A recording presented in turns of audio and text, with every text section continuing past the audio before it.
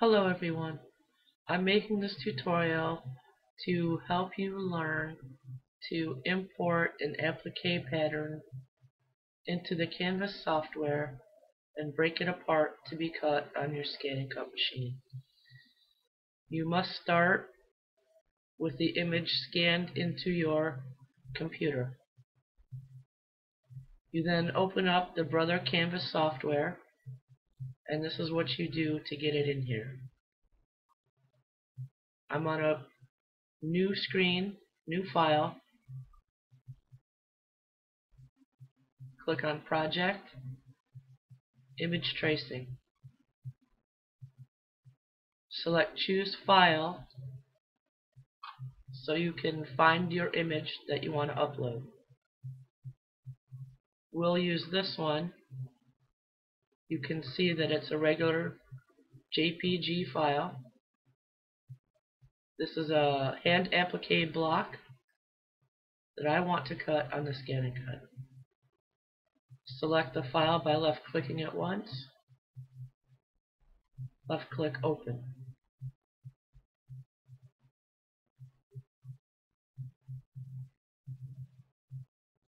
There's our image. The first thing you want to do is to try to eliminate right here anything that's not necessary for your pattern. So I'm going to select this red dashed line, left click to drag it up and bring it close in. So I'm eliminating this border. We don't need that. Same thing on all four sides. Eliminate whatever you can that you don't need. You're really just cropping the image.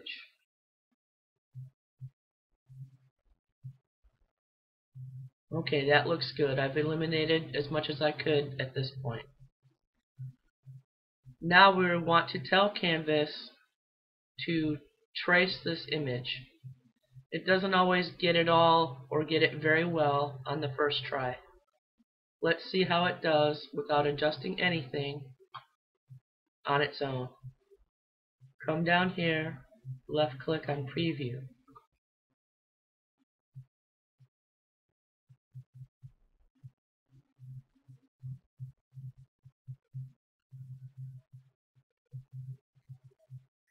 Now you can tell what the Canvas software sees because you can see that some of these lines have changed to this pretty blue color. This is what it's seeing at this point. Obviously this isn't good enough. We can come over here and play around with some of these settings to see if we can get it to see this image better.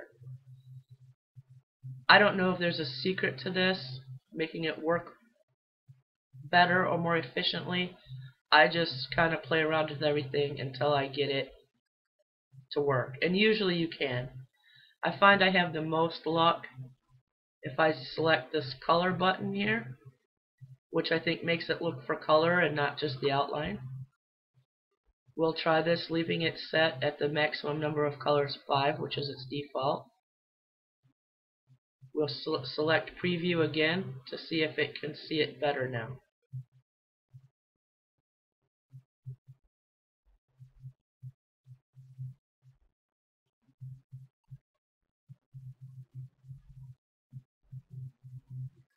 There we go. It has seen the whole image.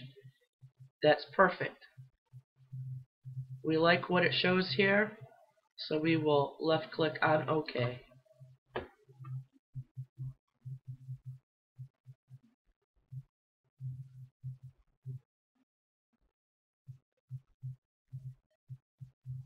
There is our applique pattern uploaded nicely to the Scan and Cut Canvas software.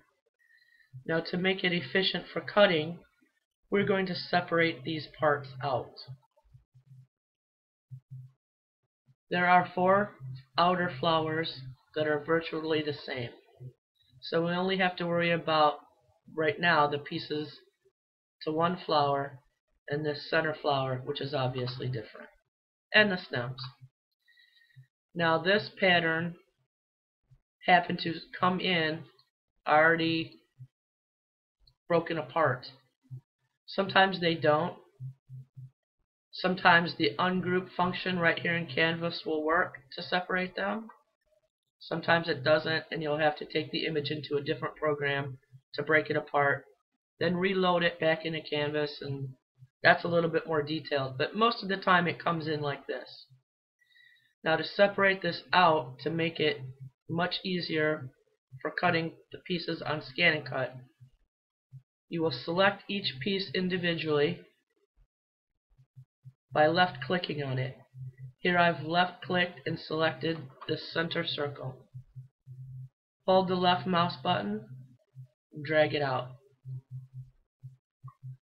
Let's go to the second section, which will be the inner part of this flower. Left click to select it. Now, I double clicked on this and it gave us the editing nodes. We don't want to mess with that. So just click somewhere off it. Left click on it. I think I got the outer ring this time. Hold on. There we go. I've selected the inner flower. Left click, drag that out. Left click on the outer part of the flower. Hold the left mouse button, drag that out. So there's the three parts to our inner flower. You don't need to worry about what's left over here at this point. Now let's work on the outer flowers. These are all the same on the outside, so we only need the pieces really from one flower. Let's select the left-hand leaf. Drag it down. Now we know we're going to need 4 because there are 4 flowers. While it's selected, right click, duplicate, and line it up. Right click, duplicate, line it up. Right click, duplicate, line it up. There are the 4 left-hand leaves for each of our flowers.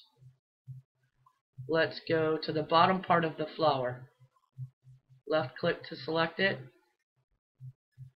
Drag it down. Again, we'll need 4 of these because there were 4 flowers. While it's selected, right click, duplicate, right click, duplicate,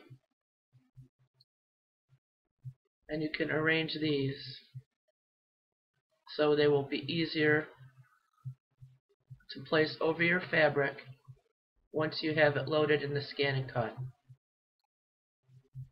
Select the next part of your pattern. Let's do the very innermost part of this outer flower. Left click to select, drag it down, and just like you did for the leaves and the bottom of the flower, right click, duplicate,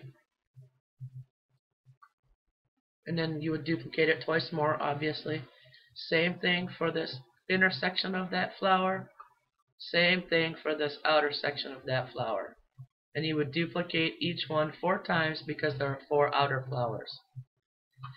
Now, we don't need this because we have all the pieces, parts to this pattern selected already. Extracted, I'll call it. So left click, hold down the left mouse button, drag it over everything you no longer want, right click, delete. This will just give you a lot more space for arranging your pieces for efficient cutting. Duplicate, duplicate, duplicate.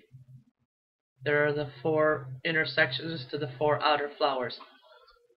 So you would just go on arranging these pieces and making as many as you need for your block. Once you have it all arranged the way you want it, you probably already know how to click the download button,